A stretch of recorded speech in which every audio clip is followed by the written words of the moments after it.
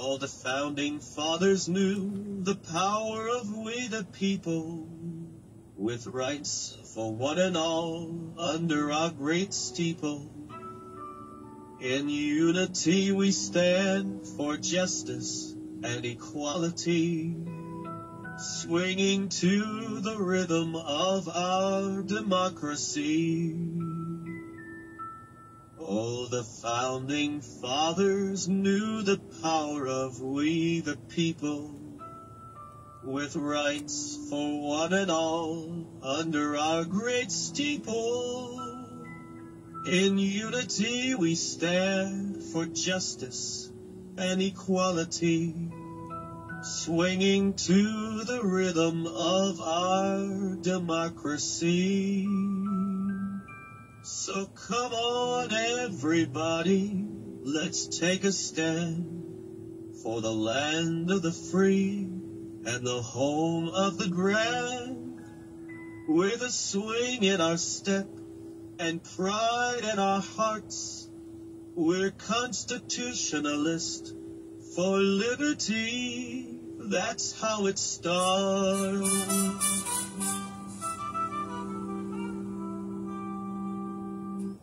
Hi folks, this is Peter Boykin, and you have tuned in to hashtag Go Right with Peter Boykin. So, was New York's governor hiding a Chinese spy in her inner circle? We'll get to that after some other great news. Ladies and gentlemen, welcome to hashtag Go Right with Peter Boykin.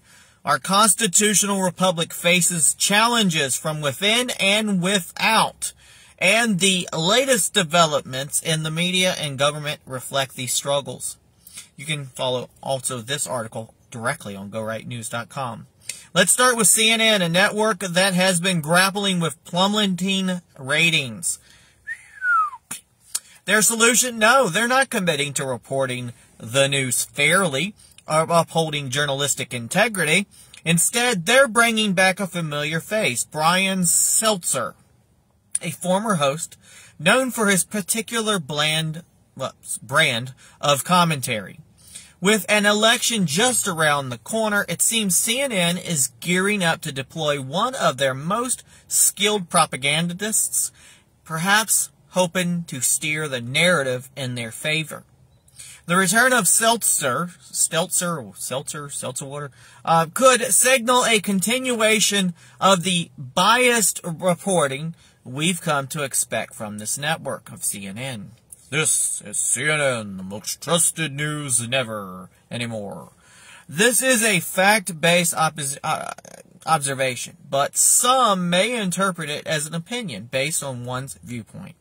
In other news, it's been reported that President Biden has spent approximately 40% of his presidency on vacation, and we're not talking about golfing. The guy can barely walk. While the necessity of rest and recuperation for any leader is understandable, I mean, they gotta sleep, not while they're working, the sheer volume of time away from the White House raises questions about their prioritization of leadership responsibilities. This information, reported by Fox News, is based on statistical data and presented as a factual recounting of Biden's time in office. Not made up, not an opinion, fact. Turning to a more pressing crisis, fentanyl has been responsible for a staggering 81% of overdose deaths among those under 24 years of age. This synthetic opioid is a scourge that is taking the lives of countless young Americans. The statistics speak for themselves. This is a national emergency that demands immediate action from our leaders to protect the future of our youth. In a related concern, illegal aliens make up 75% of arrests in Midtown Manhattan. The influx of illegal immigrants and the impact on local crime rates is an issue that cannot be ignored. The data underscores the need for stronger border security and more effective immigration policies that prioritize the safety and well-being of American citizens. Before I go on, I'll address the issue. You'll see my eye dart over here a little bit or over there, whichever way that you're looking at the camera. I do have the article that I have redone, remastered, that I am reading from as a teleprompter. I know there's apps out there that could put a teleprompter on my screen, but just like Donald Trump, I like to go off the teleprompter. And until AI just figures out that I've stopped talking from the teleprompter and moved on to my own personal opinion, this is the best way I can do it. Now, I could use AI after the fact to have my eyes stare at you the whole time, but I try to give you as real me as possible. Now, on a different front, Elon Musk has confirmed the interest in serving in a potential Trump administration. Musk replied, "I can't wait," to report suggesting that the GOP nominee might consider him for a role in auditing our bloated federal agencies is telling. His involvement could bring a much-needed outsider perspective to the inefficient and often wasteful practices of our federal government. This is a factual account of Musk's interest and notable for its potential implications on future governance. And a more controversial revelation, a marketing firm associated with major tech giants like Facebook, Meta, and Google, has privately admitted to listening in on users' smartphone microphones and placing ads based on the information gathered. We all figured that one. We all figured they were listening, right? Thought we were nuts, have tinfoils on our heads. These people are admitting. This is a clear violation of privacy, and the implications for personal freedom and civil liberties are profound. While the firm's admission is factual, the interpretation of its impact on privacy rights might vary depending on individual perspectives. This is the reason why we had one of those little, Amazon Echo boxes one time, years ago. We were just talking, and all of a sudden the damn thing wanted to give us an ad for potato chips out of the blue, and then started laughing. We turned that thing off. I'm like, no, we'll just keep it in our phones, but I'm not going to have a separate device that's going to laugh at us. There's too many accounts of that thing really laughing and people hacking it and everything else. And a random potato chips conversation? Yeah, no. Meanwhile, geopolitical tensions remain high as the European Union continues to purchase large quantities of gas from Russia and the United States. Even as we fund proxy wars that indirectly involve these nations, between April and June, the EU bought over 12.7 billion cubic meters from Russia and 12.3 billion from the U.S., which raises questions about the consistency and morality of our foreign policies. Economics always trumps, I guess, foreign policies, war. Yeah, it's like at war with somebody but buying their products. I mean, people talk about China, but we still buy Chinese crap. On the home front, U.S. authorities have seized Venezuelan leader Nicolas Maduro's plane for violating American sanctions. This action taken by a constitutional republic underscores the ongoing tensions between the U.S. states and Venezuela. The seizure highlights our nation's commitment to upholding international law and sanctions. And I did read something, I think I got the country right, it was like Morocco, I believe. Putin visited, I think it was Morocco, I might have the nation wrong. He just visited for some gala and some other thing, and they said under international law, once he reached their soil, he should have been arrested due to the place with the EU and all the rules, and so they did not arrest him. I hope it was the right country. It might have been Morocco, it might have been another country, or Malaya? I don't know. But you'll have to look it up. They were complaining that if they didn't arrest Putin because they were under the same guise, then what's the statement of, do they actually follow the policies? I don't know. It was a lot into that one. I don't have the full information. I was kind of reading that in passing. In Minnesota, we see a disturbing example of government overreach. Kamala Harris's running mate, Tim Walz, once pushed COVID-19 vaccine so aggressively that he offered cash incentives to parents willing to vaccinate their children, some as young as 5 years old. The ethics of such coercive measures are highly debatable, and this serves as a reminder of the delicate balance between public health and personal freedom. And I'll remind people, during that time, that dark time of the C word, COVID, we weren't allowed to talk about it, just like we weren't allowed to talk about the election being stolen.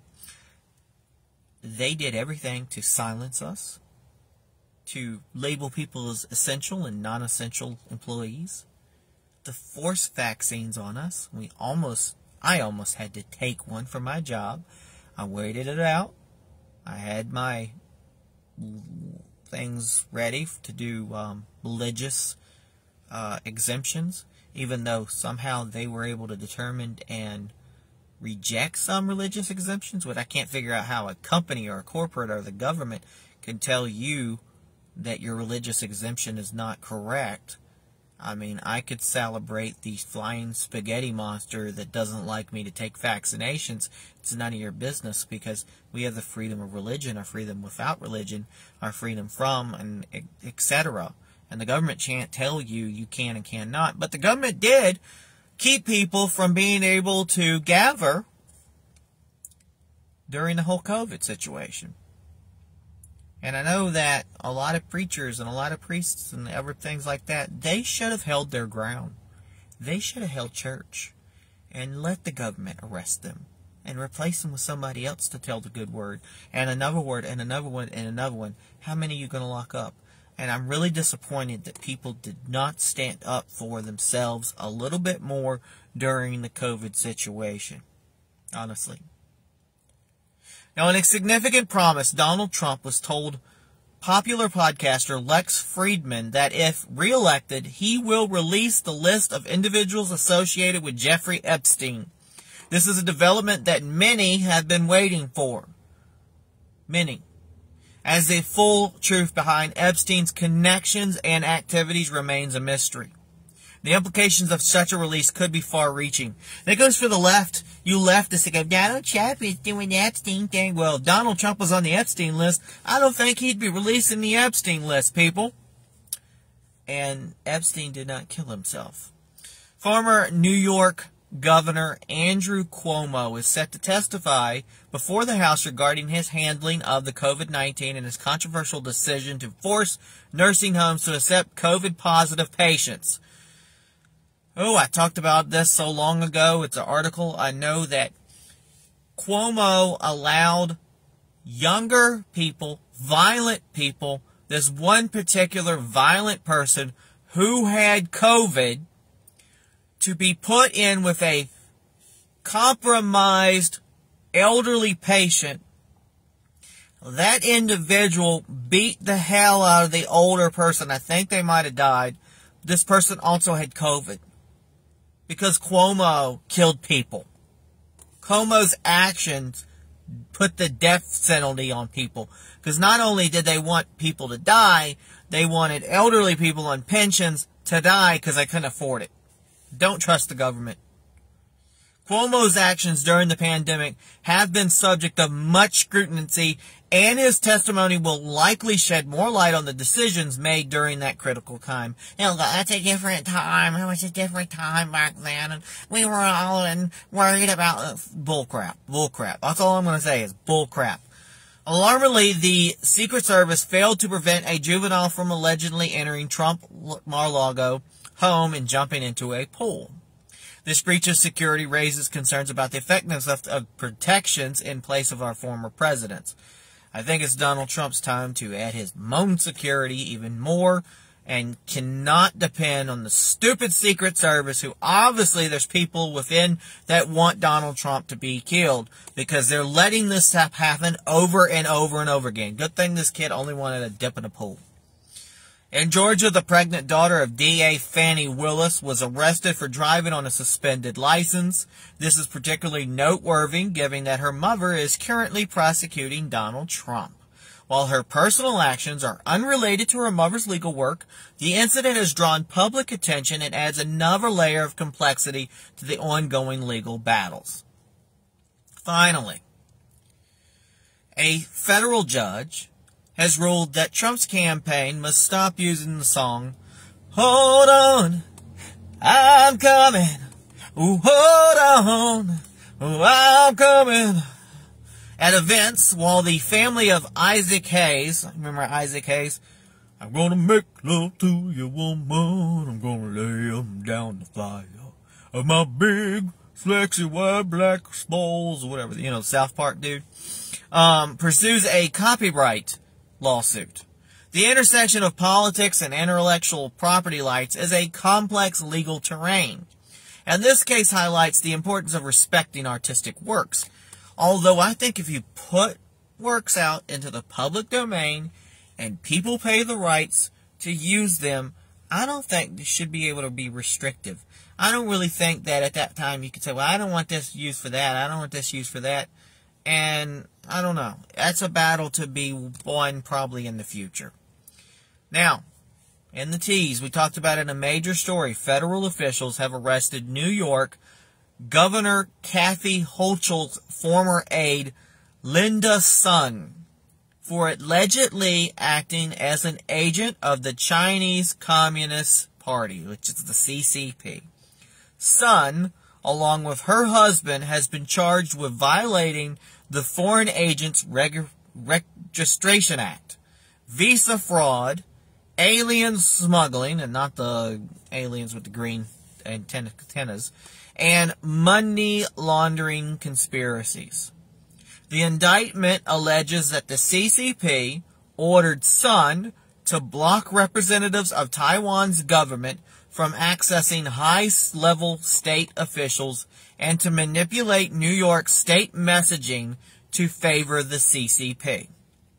This is a significant breach of national security, and U.S. Attorney Breon Peace rightfully stated that Sun's actions directly threatened our nation's safety. Very serious stuff, folks. Now here is the Go Right Recap Remix. In this episode of Go Right with Peter Boykin, we explored CNN's questionable strategy of bringing back Brian Stelter amidst falling ratings. Probably won't help, though. Biden's extensive vacation time and the alarming rise of fentanyl-related deaths among the youth. We also covered Elon Musk's potential role in a Trump administration, privacy concerns from tech giants, and a series of significant legal and political developments from U.S. authorities seizing Maduro's plane in an indictment of Governor Hochul's and the indictment of Governor Hochul's aide for espionage. A lot to take in, and if you missed any of it, re-listen to the broadcast. Share it. Let other people know. I try to break it down. I try to give you my opinion with a lot of facts. Trying to beat the censors, especially on TikTok and other locations. Not to try to bring you hate speech or anything else. I give you the opinion and I give you the fact that I know, and it's gathered from multiple sources. The challenges of our constitutional republic faces are numerous and multifaceted. To stay informed and to continue the conversation, be sure to visit GoRightNews.com. And you can find #GoRight with Peter Boykin on Rumble.com at GoRightNews, YouTube, TikTok, whenever they're not kicking me off, Facebook with Meta, and much more. If you believe in our cause, consider supporting us by donating to Cash App, which is $ Peter Boykin, the number 1. That's Peter Boykin 1. Links are available on GoRightNews.com and PeterBoykin.com. Thank you for tuning in, and remember to always go right. And usually I tell you to peace. Talk to you later. But let's give you a little bit of going away music.